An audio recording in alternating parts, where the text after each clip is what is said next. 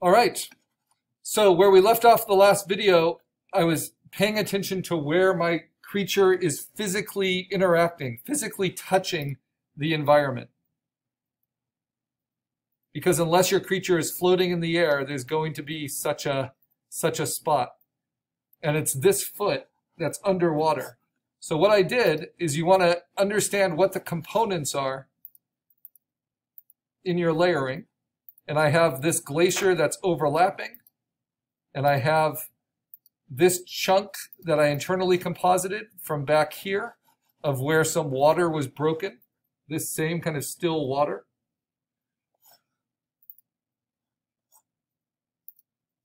And then I have this layer of water here, which is at 80% that is covering up the foot. So I get to show how much that foot is seen underwater.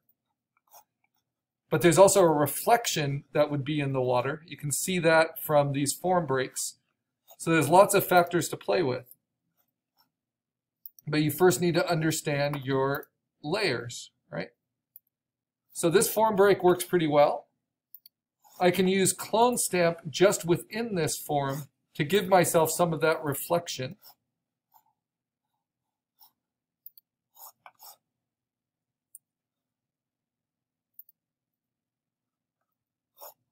And so to do that, I'll use clone stamp in a different way than I did for assignment 2, at a low opacity, nice and soft, pretty big. And I'm just going to, on the same layer, clone stamp in some of this lighting. So it gives me the impression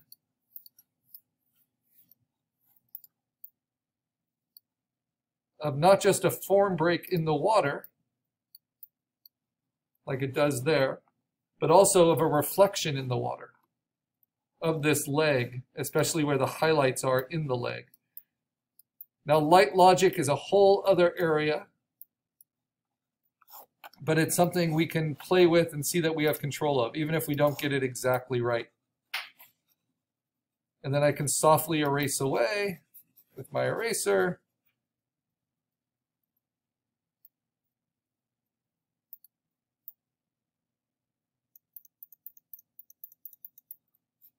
Even in these areas that I know might get covered up.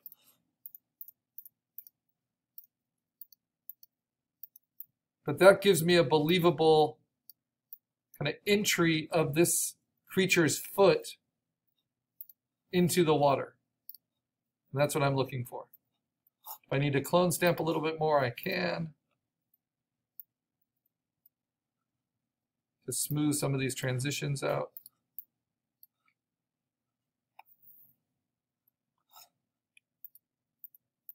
And then because it's on its own layer, I can play with the adjustments of that layer, of that form break in the water. Like I can up its highlights, make that form break a little bit more violent. Like the water is being disturbed a little bit more.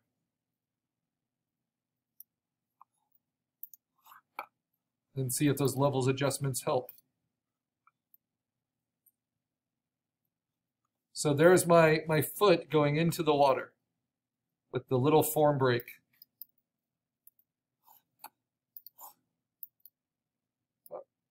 Let's lessen that opacity. And I like that I can kind of see the foot underneath. And then I have this big iceberg in front.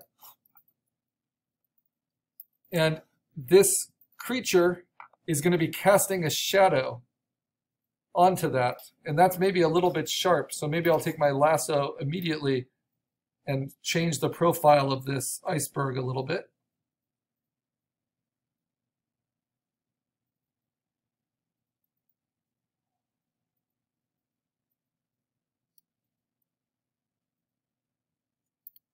Like so. And then maybe I'm going to burn the edge of it a little bit. So this is just direct burning on the environment.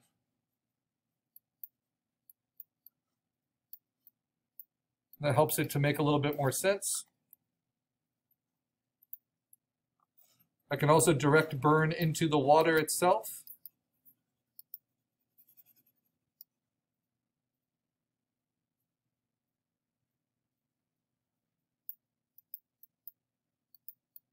And I can direct burn a little bit on this iceberg that's overlapping the creature.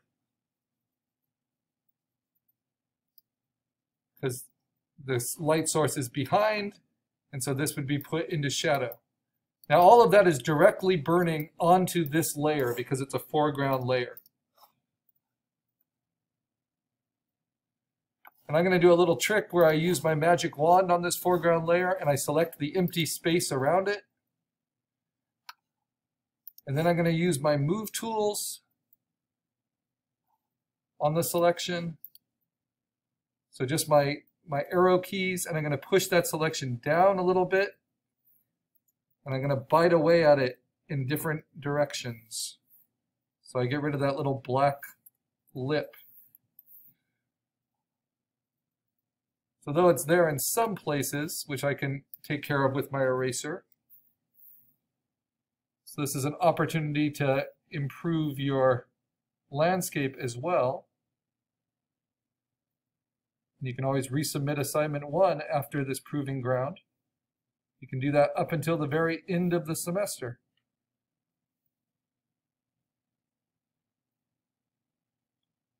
And I want that sharp edge. All right.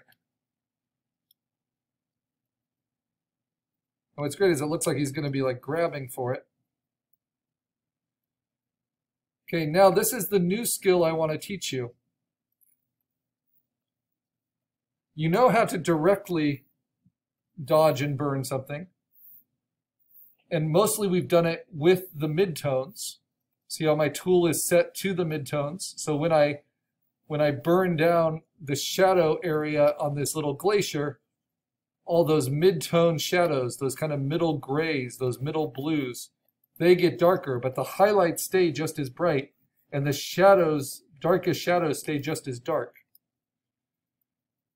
So if I want to adjust, from that to that, if I want to darken the highlights, I have to change the setting to be on the highlights.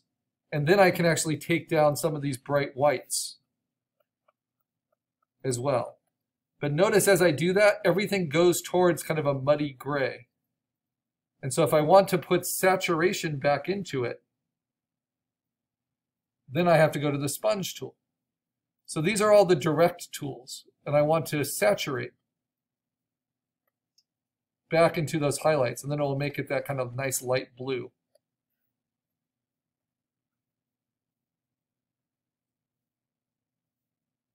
Right. And then if I want to take saturation away, I can set the sponge to desaturate. And then it will evenly take away saturation. Not just from the highlights, but from that layer everywhere. And if I want to directly change its shape, like cut it out differently, I can do that as well. If there's something that's just not working for the lighting. Or if I want to reveal more of my creature.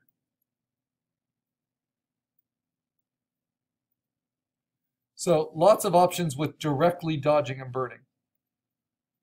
The new skill is to indirectly dodge and burn using what's called an overlay layer. And I'm going to do this on my creature. Because as soon as you dodge and burn, you lose options, you lose content. You push highlights darker, sometimes too dark. And so in order to adjust the lighting on the creature itself, on top of my creature layer, I'm going to create a brand new blank layer that I'm going to say edit fill with 50% gray at 100% normal mode. So it looks like this. That's right on top of my creature layer, wherever your creature is in your landscape. The reason it's called an overlay layer, a non-destructive overlay layer, is I can dodge and burn onto this gray layer, right? And if I burn, the middle gray will get darker. And if I dodge, the middle gray will get lighter.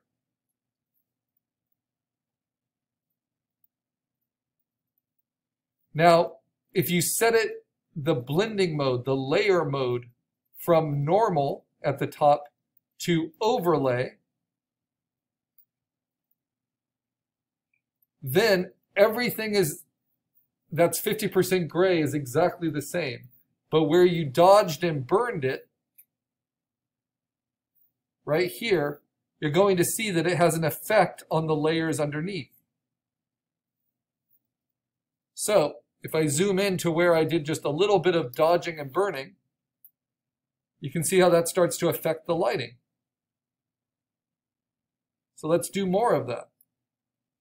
So this is just for my creature and every layer below my creature layer. So if I want to burn down some of the highlights in the face, I'm going to use the burn tool on the midtones, maybe on the highlights,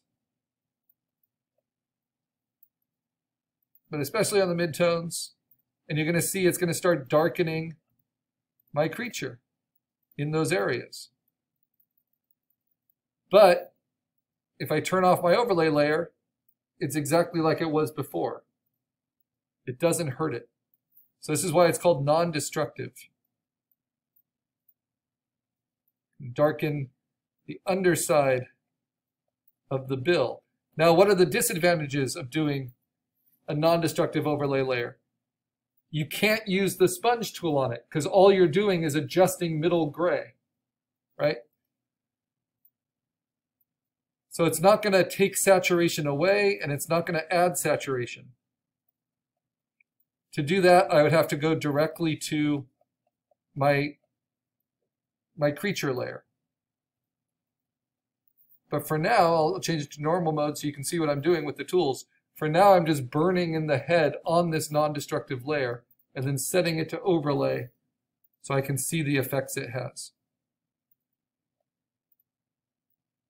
And because the light source is coming from behind, it's reflected very heavily, but I want a lot more shadow on the belly, on the back leg.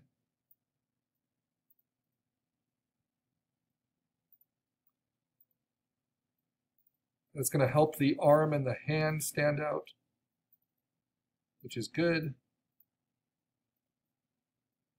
Also, because it's doing it from middle gray, I can really only change the midtones. So I can't burn down solid white without going to my creature layer. But I want you to do as much as you can with overlay layers. I can burn the underside of the tail because it's going to catch a lot less light in this condition. And then if I ever want to lessen what I did, I can simply turn it to normal mode and then use clone stamp. There's lots of ways to do this. I can just paint with middle gray to basically erase from my overlay layer, but I can also just clone stamp it and at different opacities can augment it, right? So if I just went a little too strong there, I can take it back.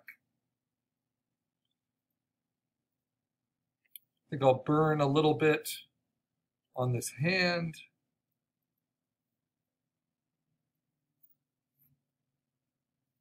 And a little bit on the foot.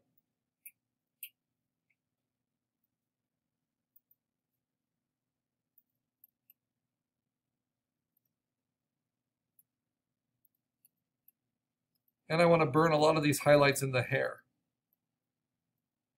Little roughs. All right, now that's non-destructive editing using dodge and burn on an overlay layer. Very important skill.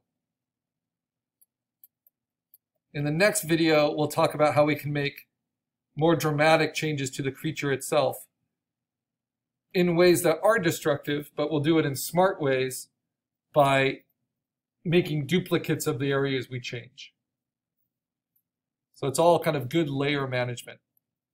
And then we're going to add some texture fills to really sink our character.